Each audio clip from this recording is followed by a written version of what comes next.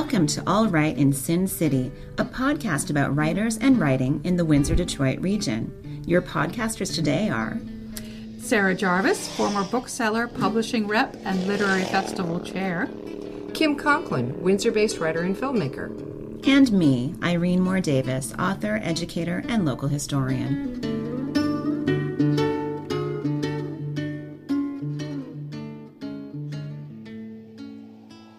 Our featured guest today is Harvey Ovshinsky, a writer, producer, story consultant, educator, and public speaker. He was only 17 when he started the Fifth Estate, one of the country's oldest underground newspapers. 5 years later, he became one of the country's youngest news directors in commercial radio at WABX-FM, Detroit's notorious progressive rock station. Both jobs placed him directly in the bullseye of the nation's tumultuous counterculture of the 1960s and 70s. Later, as a documentary director, his work was awarded broadcasting's highest honors, including a national Emmy, a Peabody, and the American Film Institute's Robert M. Bennett Award for Excellence. Now he's sharing the behind-the-scenes stories from his career in Scratching the Surface from Wayne State University Press. The memoir also doubles as a survival guide and an instruction manual that speaks not only to the need for storytelling and the role that endurance and resilience play in the creative process. Welcome to the podcast, Harvey. Thank you so much, Kim and Sarah. This is my idea of a good time. It beats writing a book, I'll tell you. That's a lot of work, isn't it? Yeah. A lot. All right. Well, let's start out with your question that you used to ask your Video Detroit producers. Why this story and why now? Yeah, like where's the fire? Yeah, what's the urgency? Because it was harder for me not to write the book as I approached my 70th birthday than it was to try and write it. As you say, I'm a documentary producer, among other things. And my comfort zone, what I'm used to doing is asking people very tough, probing questions that scratch their surface, get below their facade and find out what they're really thinking and what's really important to them, even though they may not feel like telling me on camera. So, but I was good at it. For some reason, I seemed to have a knack. So I did that forever, and it was great. And I got the awards and the honors, and it was wonderful. But I also felt it was a cheat. I felt that after so many years of telling other people's stories, spinning other people's yarns, essentially with their threads and not mine, I thought there was a voice missing after all these years in my storytelling, and that voice was moi. So I rolled up my sleeves, got dirty, and I started writing. And I haven't stopped, even though the work is done on the book. I don't think I'll ever stop writing. You started early. You started the Fifth Estate at 17. Yeah. When there were only four other underground newspapers in the country. Yeah. And then you went to WABX at 21 as a news director. Yes. When you started on television, you knew nothing about how to put a piece of video together, I hear. I mean, it was embarrassing. And what did your lack of experience bring to those positions, and how do they contribute to your success in that career? Good question. Well, not in any particular order, but first, a painful learning curve. When you don't know what you don't know, it can be very ouchy.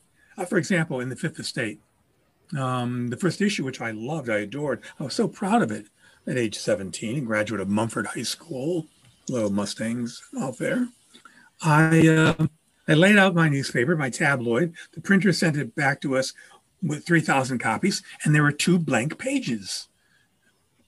I didn't get it, but I didn't know that when you publish or lay out a tabloid paper, you have 8 pages. The run can go 8 pages at a time, not 6. And I laid out 6 pages. So the printer, rather than giving me a heads up, thought he'd teach this youngin', and he printed my first issue of the paper with 2 blank pages. It was a flawed masterpiece. But as my father told me, he's a scientist and inventor, he said, there's no such thing as a failed experiment. So I picked up my training wheels, got back on the bike, and came out with another issue. And now 55 years later, it's still publishing, although not with me. I forgot the question, but... Well, and your video as well. You learned to put together video. I've always dived right in. I'm not saying it's a credit to my learning style. Maybe my mother was right. I should have stayed at Mumford instead of publishing my own underground news magazine called The Idiom, capital I, capital D, IOM. I should have worked for the Mumford Mercury, a journalist. I could have become a real newspaper man. But instead, no, I dived into doing something that I really wanted and needed to do because I just needed to get for reasons which are explained in the book, especially when I set the table in the first half of the book, in a part of the book called My First Childhood. I really find I've had an urgency, the fire, to answer your other question, was to tell my story, raise my voice, tell my voice, my stories. After I paid my dues, I made my deposit. I think it was time for me to see what it felt like to let my own cat out. And that's why, going back to your original question, I wrote the book and I majored in journalism for 6 weeks at Wayne State University. While I was publishing the paper, that was the problem. I was at Monteith College majoring in journalism, but I couldn't learn about Journalism 101, Gutenberg's Bible, the history of photo offset printing, while I was editing and publishing my own newspaper. I couldn't do both. So I just decided to keep teaching myself how to do these things and work with people. What I always tell my students is you don't want to be the smartest person in the room. You really need to work with people who know more than you do. You need to get out of your own way and pay attention to what you don't know as well as what you think you know. That's really great advice. Well, I took it. It took me 4 years to write Scratching the Surface, 2 years to write a bad book, and 2 more years to write a good one. Because that's what it's really common. If you're going to scratch, if you're going to do it, that's what it takes. Over and over and over again until you get it right. Even when the canvas fights back and feels like, I don't want to go there. That's too deep. That's too dark. Can't we go back to above the surface where I'm most comfortable, where not much new happens? There's no bombshells up there. It's safe. I said, no, put up or shut up. I can't ask myself to do what I had to ask myself to do what I asked my students to do ever since I started teaching fourth graders on through my graduate students. Take the plunge, take the surface and scratch it until you get to the bottom of the surface, below the surface, to where your good stuff is. Your heart and soul, the heart of your matter, whatever is important to you at the time, whatever you value, whatever. My mantra was when I was producing documentaries, spill your beans. I'm all ears. And eventually they would. But my mantra was, don't expect me to spill mine. And so I felt like a cheat. I felt I had to prove something to myself yet again, because I had never written a book. I think I have my wife would call this repetition compulsion. She's a psychotherapist and a psychologist. But I can't help myself. I just love learning and creating new things. A lot of the work you were known for in your television days was documentary production, Absolutely. Which is a little different than daily news. So Yeah. TV stations didn't do a lot of docs then, and they do almost none now.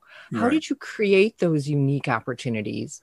And what do you think we're missing without that kind of filmmaking today? Well, to give Channel 4, WDIV and WXYC TV and Detroit Public Television credit, yeah, they weren't doing a lot of docs, but the executive producers and the production executives decided, this is Detroit. Hello.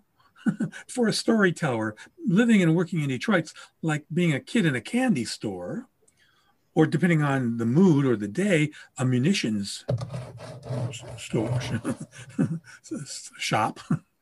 But so anyway, they hired me to help find those stories that were below the radar. That were below the surface.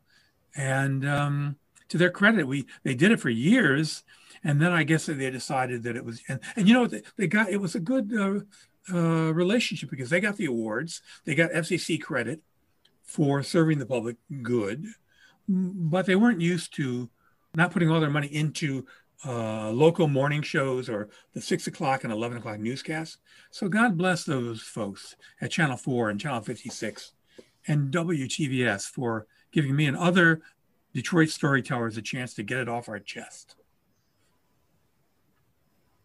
What do you think we're missing without that now? What do you think? So much. Now? So much. I'll be honest with you. I don't watch the local news. I don't watch the local stations like I used to.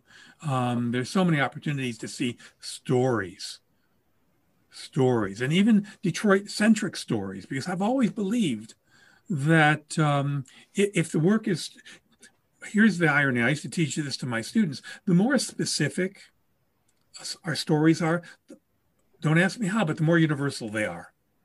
You know, regardless of where we live or who we are or what our background is, when our good stuff below the surface speaks to your good stuff, we're in business. We're in business. And so I think there's so many Detroit stories that I miss seeing. But the good news is media has become so fragmented. We're not waiting for the television stations to tell our stories. You can go online. There's all kinds of opportunities and websites and on Facebook and YouTube to see these stories. I just wish that other filmmakers coming up now could experience what I did at those local stations. Because not only did we have more people tuning in and responding, not only did we have that, we had reporters for the News and Free Press. Hello, you would never know it now. Back in the day when I was coming up, there were full-time reporters for the News and Free Press to review and critique and promote the work of local storytellers. Not anymore. I miss them terribly, and I feel badly, because what you want to do is when you're starting out, you don't want to only tell your stories. You want to build your cred. You want to have some bragging rights. You need some reviews, some awards, and some feedback. And it's not just the television stations that have dropped the ball in my value judgment, but also the newspapers. But then that's what the web, then they asked for it. That's what the web's for. For better or worse, that's what the web is for. Hello, look what we're doing. I haven't had too many requests to talk about scratching the surface on the local television stations. But in fairness, the Free Press and News and Our Detroit and WDT, everybody, I don't know what it is, but something has happened and people are very much interested in hearing not only my stories in Scratching the Surface, Peter Werby's novel about his experience with me and others, publishing in the Fifth Estate. So word gets out. If it's of value, it'll find a way to get from your good stuff above the surface so that other people can appreciate seeing and hearing it as much as you did, getting it off your chest. Yeah, we certainly miss newspaper coverage of literary events, and this is one of the reasons why we're doing this podcast. So I'd like to ask you a little bit about your storytelling style, because you have a great affection for cinema verite and documentaries with no narration. Yeah. You've dubbed that the voice of God. Why do you think that's a more effective style of filmmaking? And how does that lack of narration impact the point of view of your stories? I'm from the Billy Wilder School of Storytelling, the famed Austrian-American director, Some Like It Hot and other films, who said, as a filmmaker, as a director, you can tell the audience 2 + 2, okay? Tell them it's 2 + 2, but let the viewers do the math. Write that down. You tell your viewers, your readers, 2 + 2, but let them do the math. So my documentaries were narrated, but they were self-narrated. The people in the stories told their own stories without others interpreting and representing the voice of God to tell the viewers what they need to know.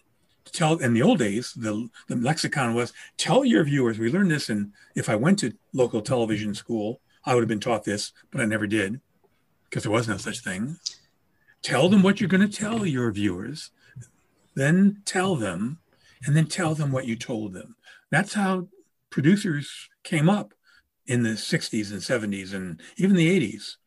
So cinema verite, let the folks tell their own stories. Know how to listen, know how to ask the right questions. Not in my case, don't take no for an answer. Okay. In my case, what I wanted to know, one of the most important questions I used to teach my students and my interns was when you're producing a documentary, is the last question should be always, after you thank them for agreeing to the interview, is, excuse me, tell me what you haven't told me. Are we missing something? Tell me, can you give me an idea of what we haven't talked about yet? Never fails. Well, assuming you don't accept whatever answer they give, if it's a superficial, above the surface answer, if you want to go, you go farther. You don't stop. I have something called writamins. Oh, you're writers. You'll like this. Writamins. I started with my fourth grade teachers, students at the Grosse Pointe Academy. I still use them. And writamins are like vitamins for writers. They're acronyms. They're not commands or orders or instructions. They're recommendations, observations, things to chew on when you're writing to make your work stronger, better, darker, deeper. Vitamin DSGF, DSGF. Don't stop, go further. I mean, that's what scratching the surface is about. It's what my storytelling is about. I'm not the only one. I think that's what we value. I think the whole point of storytelling isn't just to tell what happens to the main characters. That's plot. Anybody can do that. That's 101. But you want to focus on the cathartic experience of relating to the theme of the story you're reading or watching or listening to. In other words, plot is what happens to the main character in a story, but theme is what your story is really about and what happens to us as viewers, as readers, as participants as a result of going along for the main character's ride. So don't stop, go further. If you want to get below the surface, the plot is below is the good stuff, and you have to scratch it. You have to dig. You have to burrow. The good stuff's not going to come up and say, here I am. The world is waiting to hear what I'm thinking, how I feel, what's important to me. It doesn't work that way. And I'm not saying the world cares less about what you have to say. That's a risk real or perceived writers and creative people, right, have to take. So, but if you want to go there, if it's harder not to go there, harder not to scratch and spill your beans and let the cat out than it is to at least try. I mean, isn't that why we're here? Sarah and Kim, isn't that why we're here? I love it.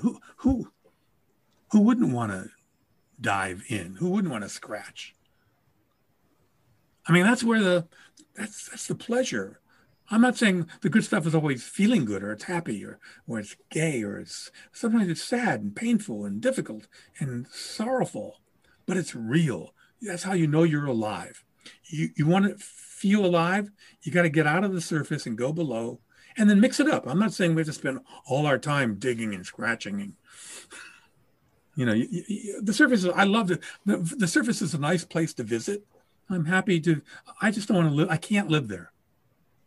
As a human being, as a storyteller, I don't know what the question was. I hope I'm helping me figure it out. I'm still pondering. Do you think sometimes it's scratching the surface is helping people figure things out? Is that part of the process? Well, no, figure things out about how they feel and what they think, what's important, and then making a decision. Is it worth trying to express it or let it off your chest and share it? Share what's going on below there. The thing about the good stuff, it's lonely out there. It's lonely out there. When you're hiding, when you're avoiding the surface. One of the exercises I did, other than this infamous scratching the surface exercise, which I did, which I talk about at the beginning of the book, I took my fourth graders and I said, "Team, what's this?" And they said, "Well, Mr. O, it looks like skin to me." And I said, "Yes, it is. Great observation. Now let's reflect. Skin, what does it do? It protects," and they would tell me, it's the largest organ in the body. It protects what's inside. What's below? Hello, its surface. Can you imagine, youngins, what would happen? Because we don't have much practice doing this in our lives, except in my class. And even then, one day we woke up and metaphorically we shed our skin, our outer self, our surface. Can you imagine what would happen to all that good stuff that's buried below the bones and within the muscles. Well, if we spilled our guts that were held within by the skin to anyone and everyone, regardless if they could care less. And then I got up, and they didn't know. I said, well, actually they did. They got the joke. We all got up. To answer the question, you can't see it now, but they took the heel of their shoe and they squashed their good stuff, splat, because they know there's some risk involved. We have no practice spilling our beans, getting it off our chest, sharing our experiences, thinking that no one cares about what's important to us. Now, I set the table in the beginning of the book because in my first childhood, I talk about the origins of my need to do this, to get it off my chest, to spill my beans. Because I wasn't going to keep that up anymore. So there it is. Well, throughout the book, you also sprinkle scenes written in a screenplay format. Mm-hmm. So why did you choose that? And what was it that you were trying to achieve creatively using that? Well, that's a good question. Well, for one thing, it was a natural way for me to express myself. I was a screenwriter and still am. And so it was easy to take the documentary, the best bites, as we used to call them, of the documentaries, or memories and recollections and dreams from my childhood, and not only write it in paragraph blocks, but to express it with character names and parenthetical actions and just the way screenplays are written. And it just felt like an effective way to break up the and then-itis. In my fourth grade, I used to touch my students' foreheads and say, Daryl, are you okay? Well, sure, Mr. O, I'm fine. Are you okay? Say, I am, but I'm feeling a sense that you've got a case of and then-itis. Because this young fourth grader, the bunny got in the rocket. And then the bunny took off. And then the bunny got, flew to Mars. And then the bunny got married. And then the bunny had children. There were no roses to smell. And then itis. And I don't know why I brought up and then itis, speaking of going to Mars, but I think there's an answer to your question somewhere there. If you want to remind me what it was, I'll be happy to tie it up for you, unless it's obvious. Oh, yes. You got there, but yes, if you want to tie it up, it was about screenplay format and what you were trying to achieve in terms of... So I found that it was a way to break up the density of the copy of the text of my stories in a way that I found very interesting. Plus, for emphasis, there's something called parenthetical actions. Now, in screenplays, directors hate them, actors despise them, but writers, especially first-time writers, love them. When a character says, well, I'm feeling awfully hungry today, Kim and Sarah. I wish we could have something to eat and take a break first. Beat, the word beat in parentheses. But I'm afraid if I do, I'll throw up. I mean, that's a bad example. That's a terrible example. I can give you one from the book if you want to edit that terrible one out. Okay. That's a horrible example. Shame on you, Mr. O. You need to go back to school. Well, let's talk a little bit more about your style in the book, because you are fluent in many different styles of writing. And so in news and documentary writing, the language is usually simple and straightforward. And so how do you elevate that kind of story to give it a poetic quality while you're still using the right language for your medium? Well, I'm not sure how to answer that other than to use it as an excuse to talk about my learning style and therefore my writing style. As a young child, it was nuanced and undiagnosed. I had a learning disability where I couldn't process verbal language. If the language was verbal, if the communication was a verbal only, I couldn't understand it. I couldn't comprehend it. I couldn't retain it. So I learned at an early age how to speak and write figuratively. Idioms, maxims, similes, analogies. I mean, I hope I didn't overwhelm my my readers, but I also think that figurative language can be very demonstrative and visual and three-dimensional, and can do a lot to bridge the gap between the top of the surface and below. So I don't know if that answers the question, but I love being reminded that I write figuratively. Those are all great poetic devices. Well, it works for me. I had no choice. I've managed to control it. Sometimes I have to put my figurative phasers on stun. My editor said, Harvey, we get it. We get it. Let's pull back. Less is more.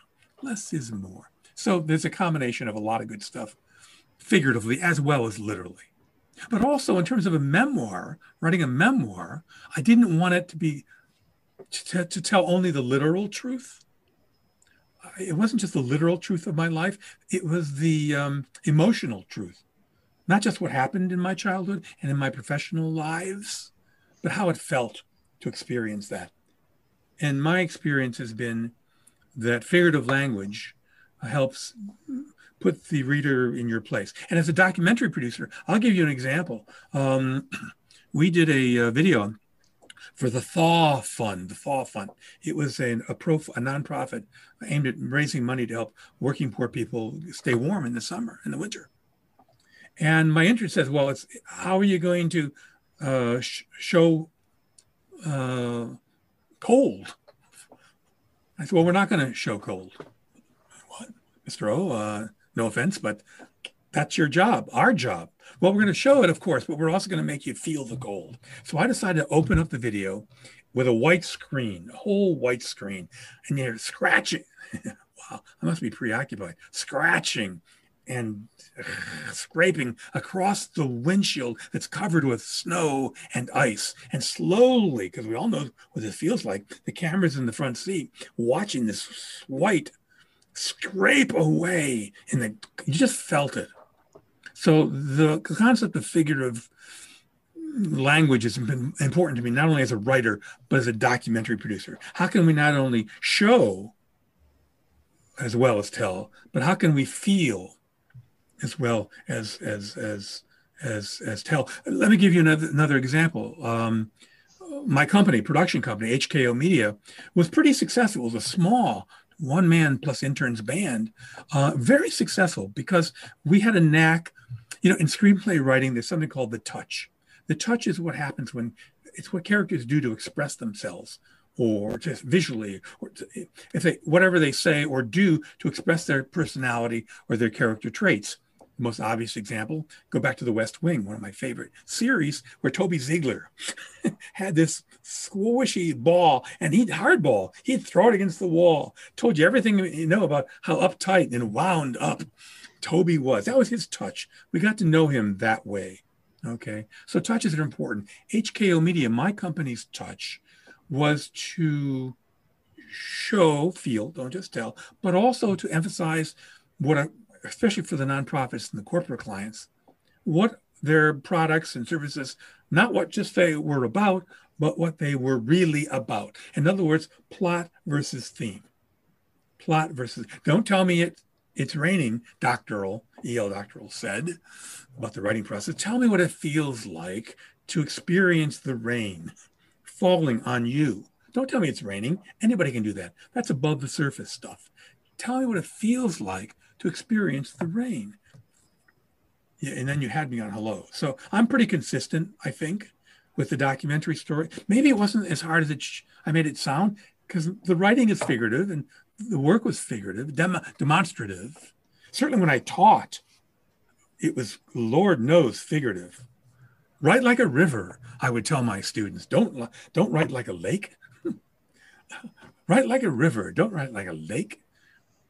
Anyway, thanks for getting me started. I've been writing about it, but I haven't talked about it in a while. Excellent. So I'm glad that we have this opportunity. We touched on this a little bit earlier. Today, everybody has access to a media platform and everybody can tell stories, even in video, which is, a relatively new thing for human beings. What kind of impact do you think that will have on the kinds of stories we choose to tell and the way that we tell them?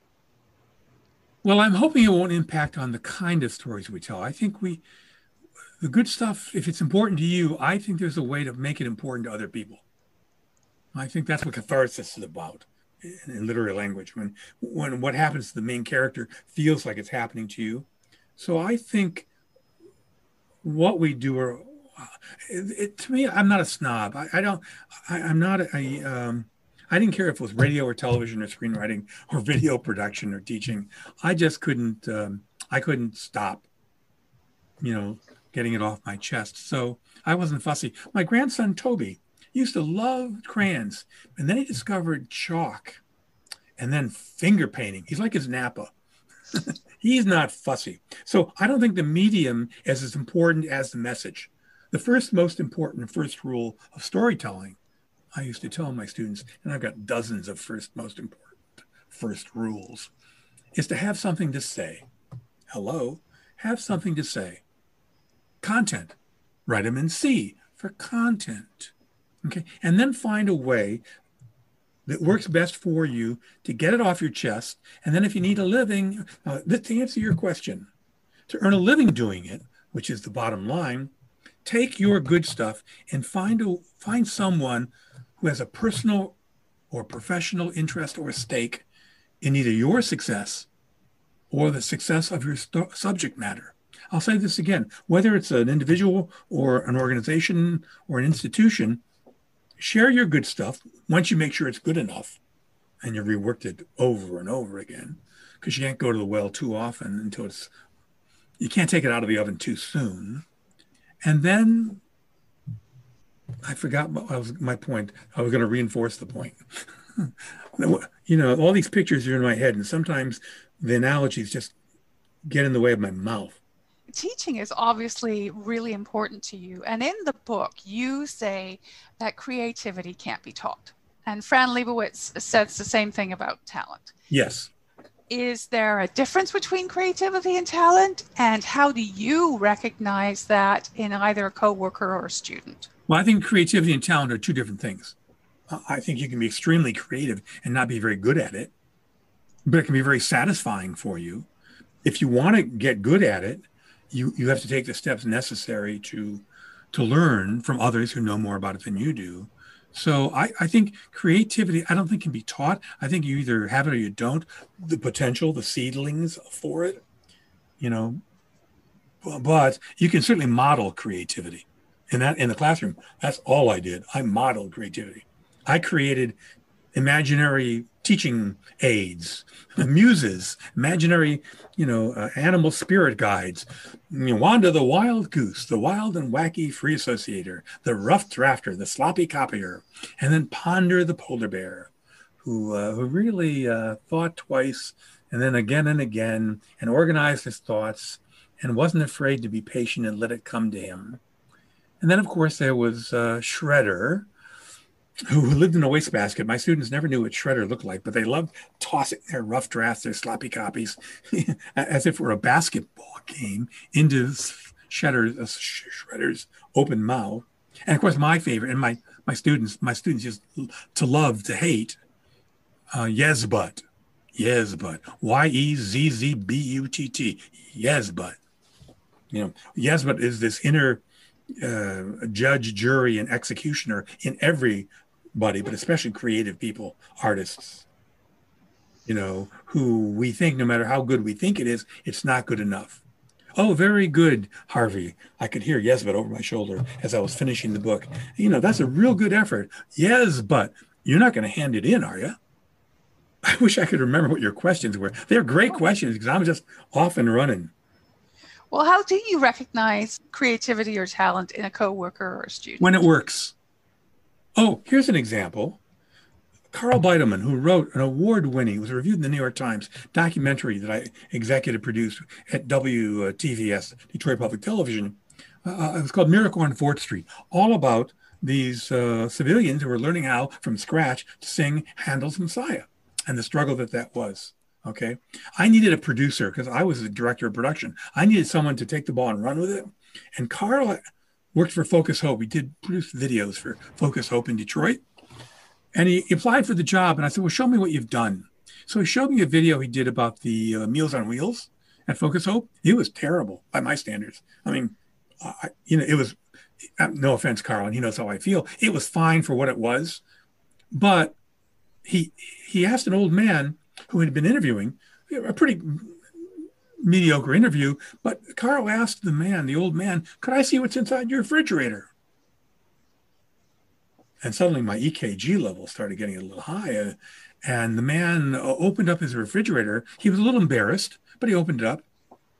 And there was a couple of carrot sticks, a glass of milk, maybe some lettuce.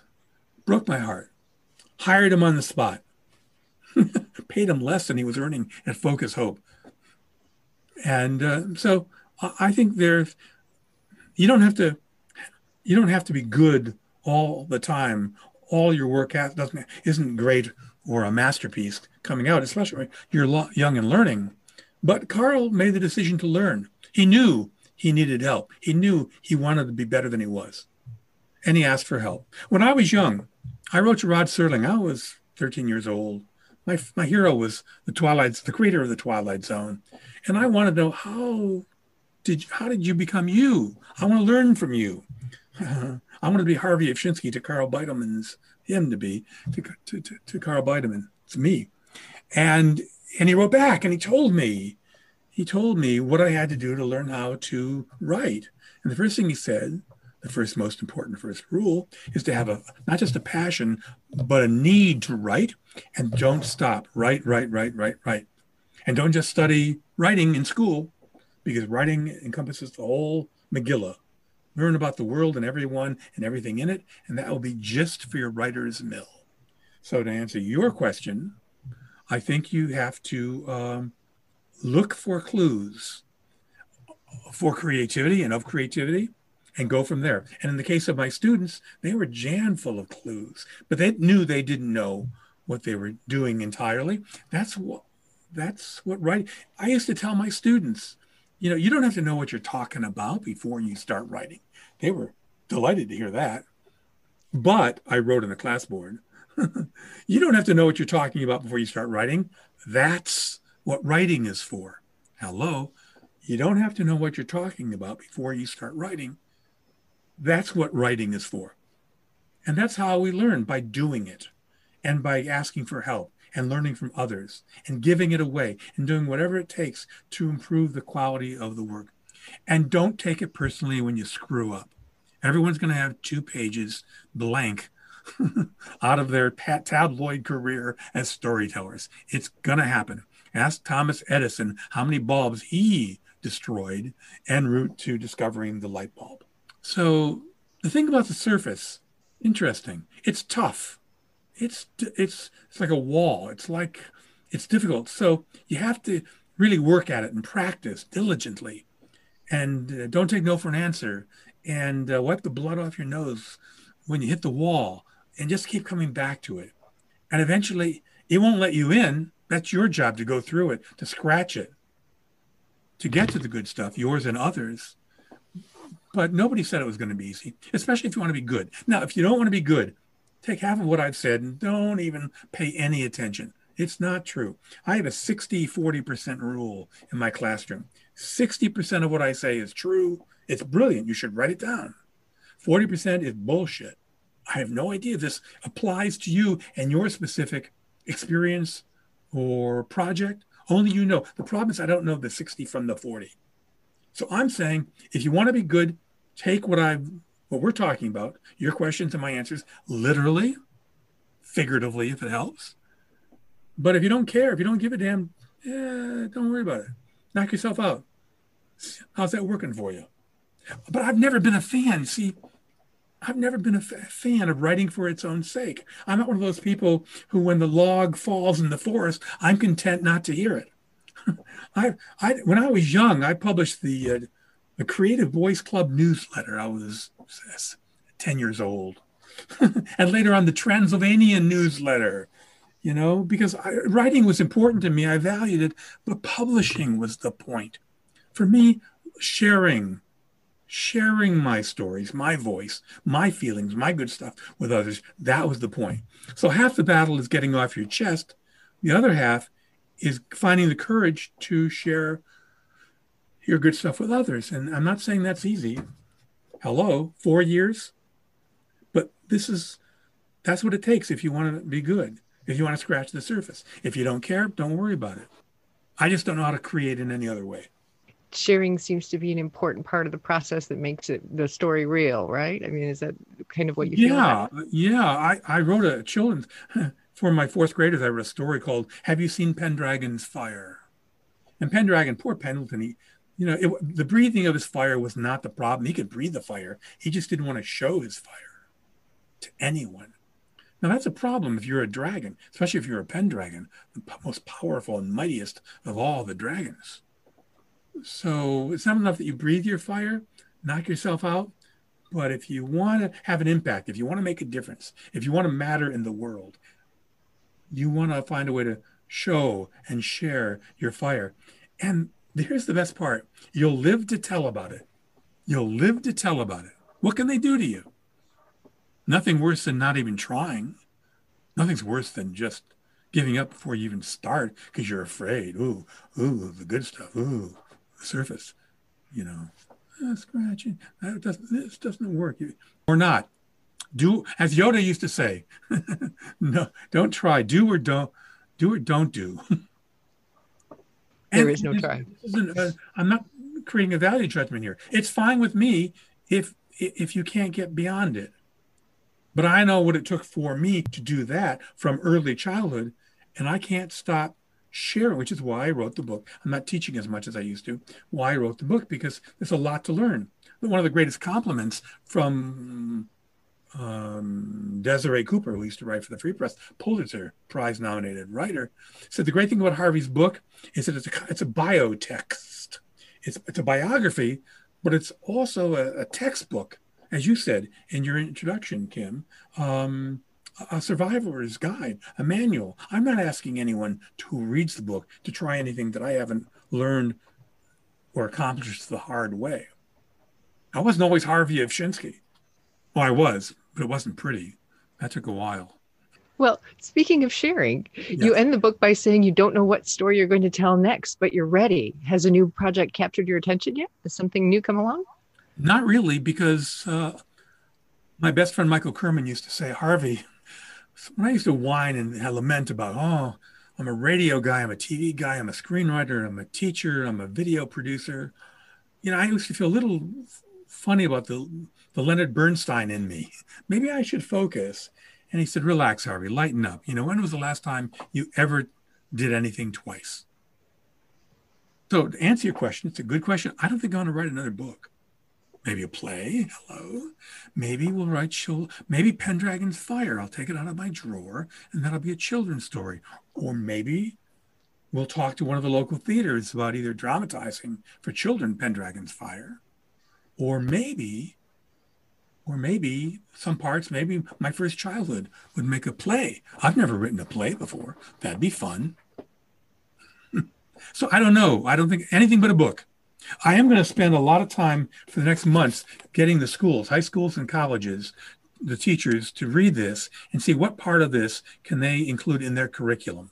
And as a teacher, I know the answer, but I want them to tell me it's their class, not mine, in terms of inspiring and teaching the storytellers, regardless of the medium, journalists or filmmaking or digital media or whatever. So my focus, to answer your question, really is to get it into the classrooms.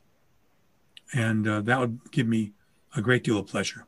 It's just an example of a log. I don't want this log to stay in the forest. That's why I was so grateful. I didn't hesitate to say yes. What, Kim and Sarah, all right in Sin City, want to talk to me? I'm there. Another opportunity, another excuse. Well, that is the greatest of segues, and you're obviously the master of that. Would you like to read some of your work for our listeners? Here's something that should be interesting to you. There was a time when I lamented being a Detroit storyteller, a Detroit filmmaker. I used to whine. Well, I'm better than that. Why? I'm more than that. And then I decided that pigeonholes are for pigeons. That's the name of what I'll read to you. Okay. I once asked my father, the scientist, inventor, fellow who created nickel metal hydride batteries that helped make possible hydrogen and electric cars and solar cells that printed by the mile. Google him. He's more famous than I am, a lot more. Okay, I once asked my father why he didn't pack up his alternative energy company and move to Silicon Valley. Dad had his reasons for staying, among them what he called the, quote, freedom, excitement, and dynamism he found in his adopted city. Not one for false modesty, my father was also determined to see his sea-changing hydrogen storage and nickel battery hydride technology save, in his words, the automobile industry from itself.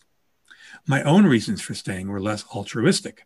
Most artists are infatuated with their models, inspired by their charm, their beauty and splendor. Not me, although I've always identified with my hometown's wounds, its brokenness. In my mind, that was always my city's sizzle, not its stake.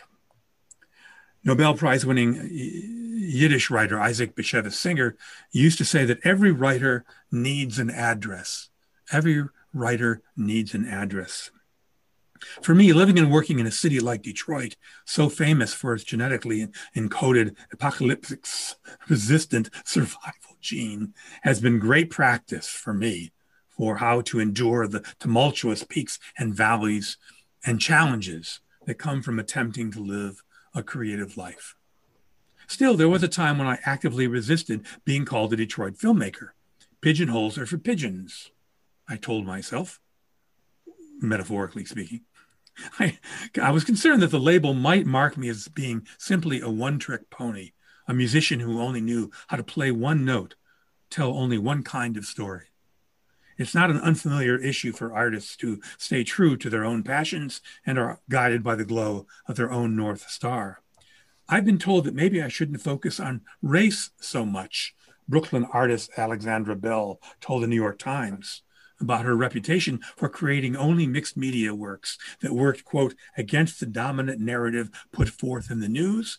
Art people, she said, trying to get me to diversify my work so I won't be seen as the race girl in the art world. Bell's success, I wrote, with what some critics called her preoccupation, was heartening, but it was Detroit crime novelist Elmore Leonard who helped me snap out of it. For years, Hollywood producers teased Leonard about his insistence on not moving to Los Angeles like everybody else did in those days. Eventually, they stopped bothering me, he told me, because they figured, well, maybe he knows something we don't. Thank you. I wasn't planning on reading that, but I'm happy to. This has been great. This has been lovely. Thank you so much. Well, one last question, Harvey. What have we missed? Is there anything that we've missed asking you about? Oh my God, no one, and I've done dozens of these, no one has asked me that. Can I think about it? Because that's really below the surface. Here's, not to pat myself on the back, I think I've spilled my guts in the book. And in answering your questions and other people's questions, I don't think I'm holding anything back. There's no varnish for me to unpeel. I was pretty direct, pretty candid, and pretty revealing in the book. And you've read the book, so you know what I'm talking about.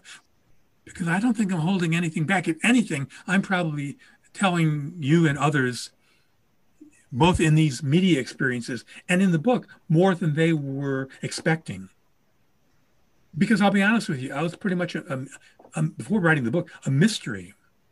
People heard about me, knew about me, my work, my outside voice was passionate and energetic and free form and nonstop.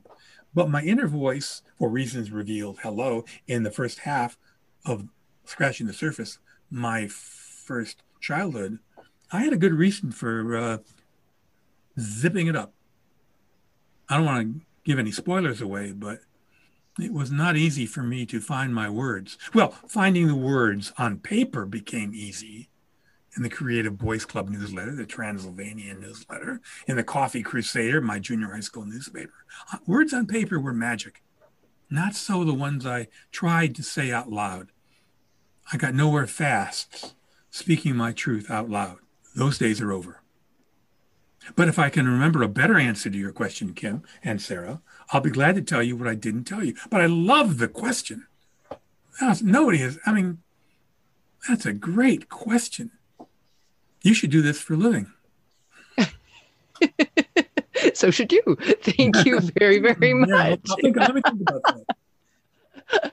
Thank you, Harvey. Well, thank you. This has been a delight. Thanks for joining us. Look for more episodes of All Right in Sin City wherever you listen to podcasts, or check out our website, allrightinsincity.com. For information and announcements of new podcasts, sign up to our email list or follow us on Facebook and Twitter.